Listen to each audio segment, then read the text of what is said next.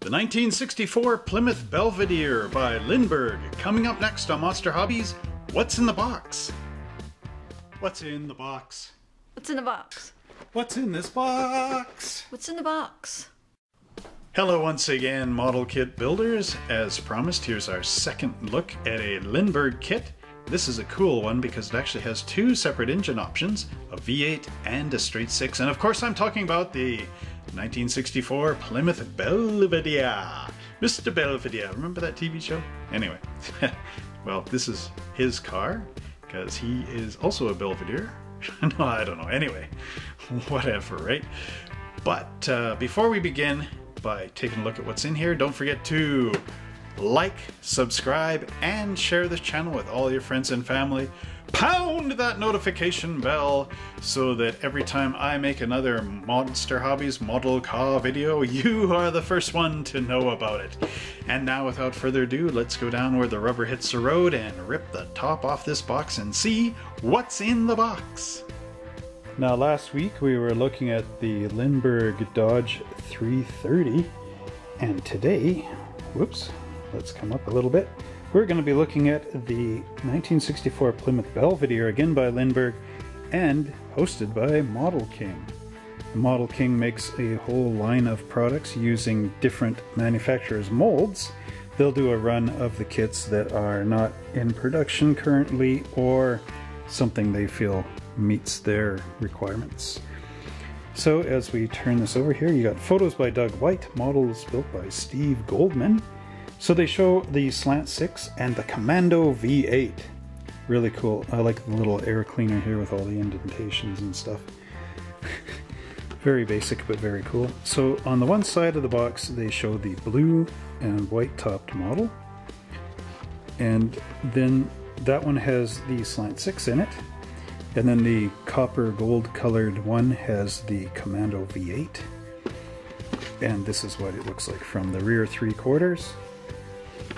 And there you go with that again. So once again, this has that flip up box, which you guys know that I do not like this. Although, like I said, from a manufacturing point of view, it makes sense because you just need one big piece of cardboard instead of two separate ones. Alright, so I'm going to just close this and move the parts out of the way as we look at this instruction sheet. I'll just zoom back. Zoom back. Zoom back my Bonnie to me. I went there. Okay, so the instruction sheet, again, like typical Lindberg, doesn't have much in the front here. Very basic. Now let's take a look at this here. Okay, so again, a lot of detail into the engines. We have the V8, which would be the Commando V8, probably a police option back in the day. There you go. I mean, look at all the detail here. Again, Lindberg was competing with Tamiya of Japan, so they really upped their game. Now over here we get into the Slant 6, which, much like in that Dodge 330, I think it is the exact same illustrations and engine. Ooh, come into focus, please. Alright, so there you go with that. And then the suspension is much the same. It's got a K-member with the torsion bars and the front steering spindles. Here we go into the V8 with the separate exhaust pipes and the Slant 6 with the single muffler and tailpipe, 4-piece rear differential, and then you add in your shock absorbers in the drive shaft and drop it in underneath.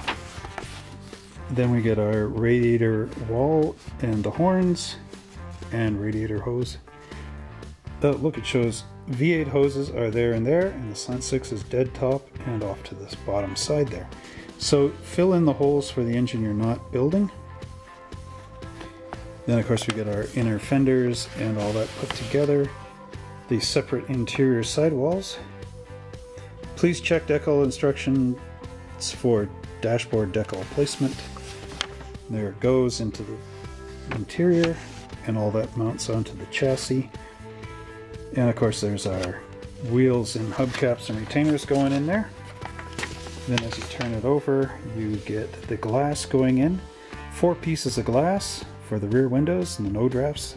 They even have sun visors molded on the glass. Then you get that cool looking front grille. Almost looks like a 64 Chev grille, doesn't it? Maybe they were inspired, Dodge was inspired by that. And then you get your rear panel and your tail lights and everything going on. The option of the opening hood with the springs, or just a closed hood, which most of us I think build the closed hood because it keeps dust out of that engine. Then you get your windshield wipers going on there, and your final paint and decal call out at the bottom. There's a medium gray on this car for the really bland look. So there they show your engine going on there and the whole deal. So without further ado, let's get gummed up trying to fold up instruction sheets.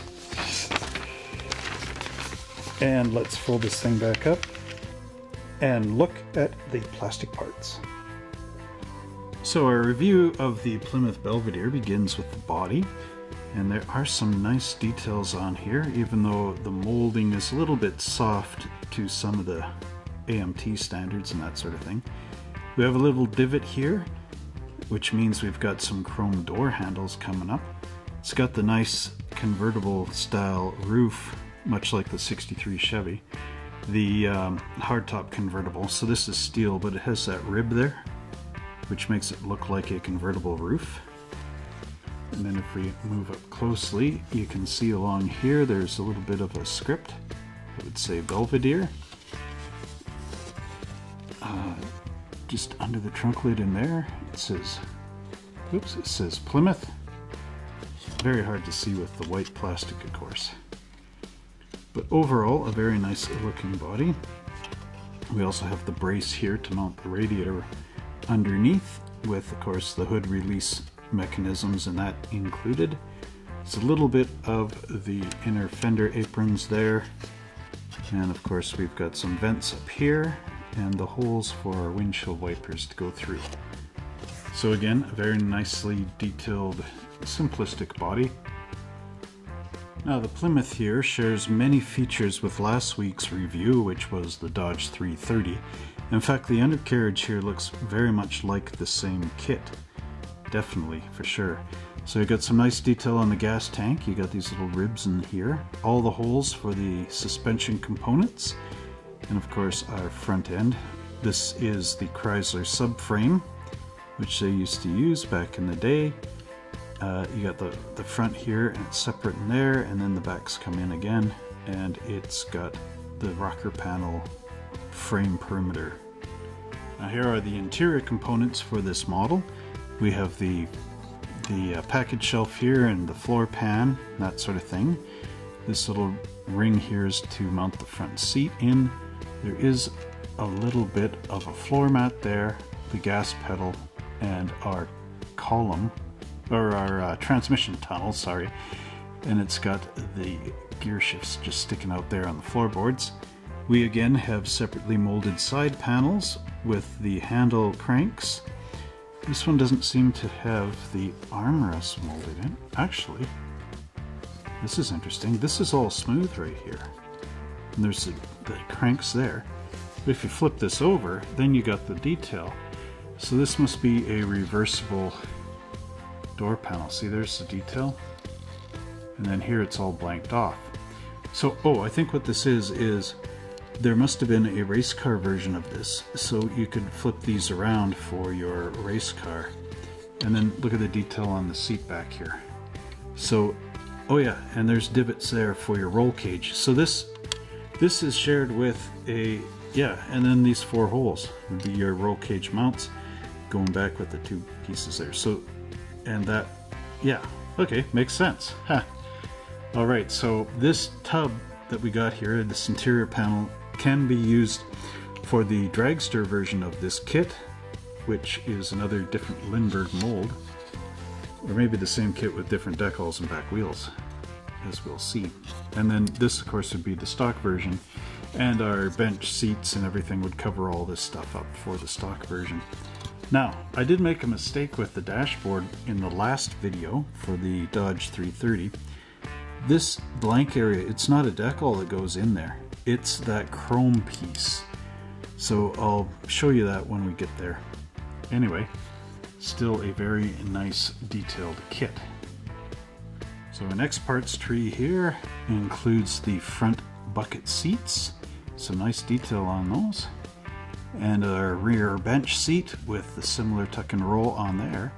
And then we have our armrests up here and the two horns for the radiator wall. And then this has got a big blank space, which is reminiscent of the Johann Chrysler turbine kit from '63 that I have featured in this YouTube channel somewhere.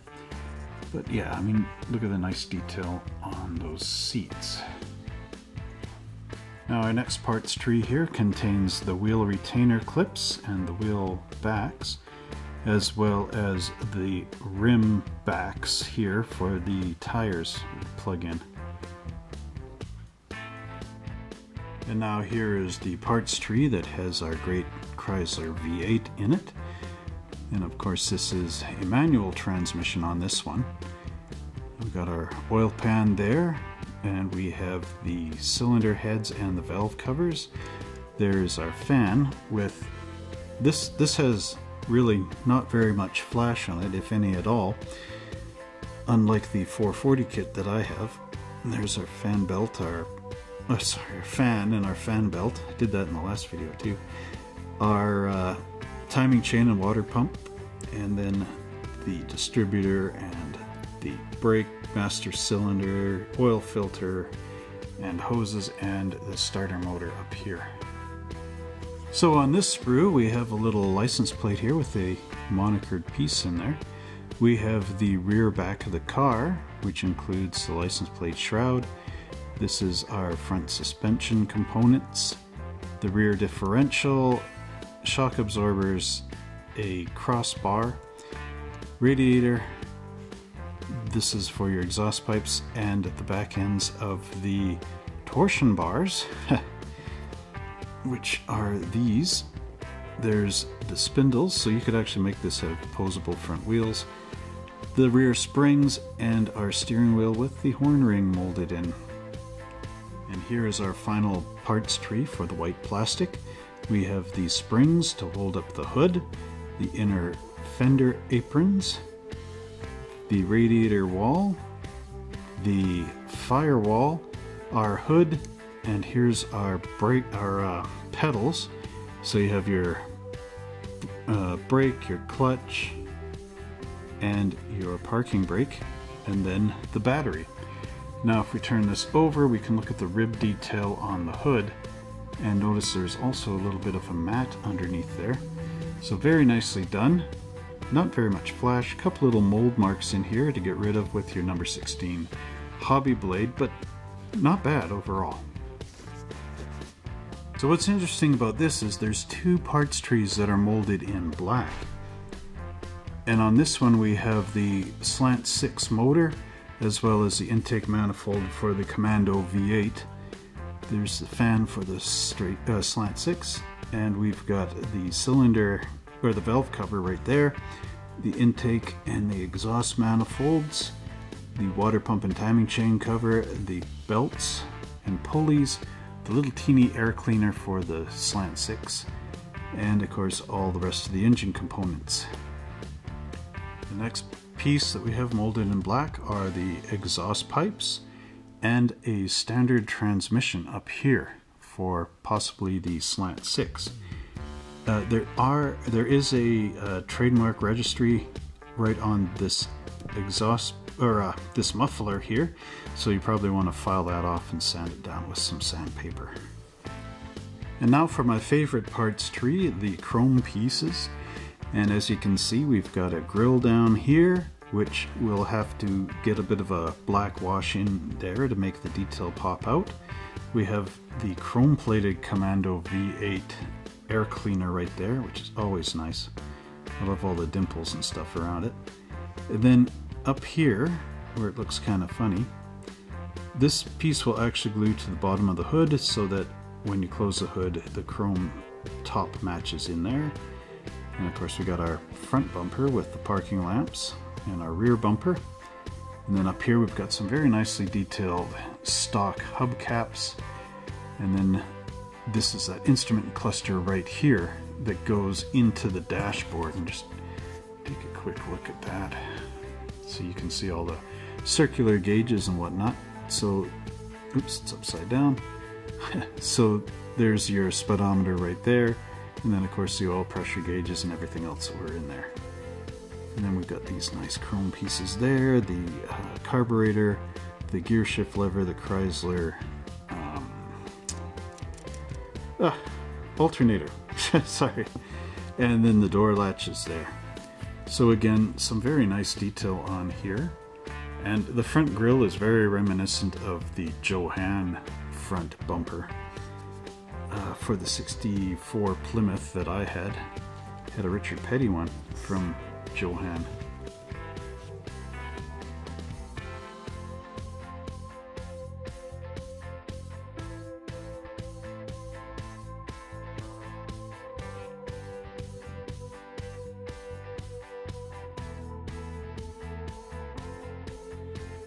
And now we have our glass and our taillights. Okay, these pieces here that I just kind of blew by there, those are actually the chrome backing plates for these two taillights. So that's what that part is. Now, much like the Dodge 330 kit, you've got the clear glass and the molded in sun visors, but the windows are of course different. There's the rear side glass. And these also have the little no drafts with the window wrapping around. And then we've got our nice headlights here with the mesh detail inside. This kit also includes the Goodyear Super Custom Eagles that are in the Dodge 330 kit. So again, a very nicely detailed tire with the proper zigzag pattern, and I will have to pick that tire up off the ground now. And our final component here is the decal sheet. And they do have the gauges here that you can put into that instrument cluster. The nice Commando 426 air cleaner insert. Now notice that it's got the little pie shape cut out of it, so when you lay this decal out, make sure you cut in this area really nicely with the sharp hobby knife. It should touch there to there, which will give it that dome shape that it needs. Then we have some nice 426 decals that would go on your valve covers, as well as a bunch of underhood bits here and there, and then you actually have script on there, as well as these very vintage 64 Plymouth California license plates. And that completes our review of the Lindberg Model King 1964 Plymouth Belvedere. Well, wasn't that another great review down here? And given the choice, which engine would you build? The straight six or the V8? Well, definitely I need to get a second one of these somehow. Not sure quite how. But anyway, that's my issue. So again, don't forget to like, subscribe, and share this channel with all your friends and family. Pound that notification bell so that every time I make a new video, you are the first ones to know about it. And let's get this video up to 100 likes so it surfaces up really high in that Google search engine. And until next time, happy model building.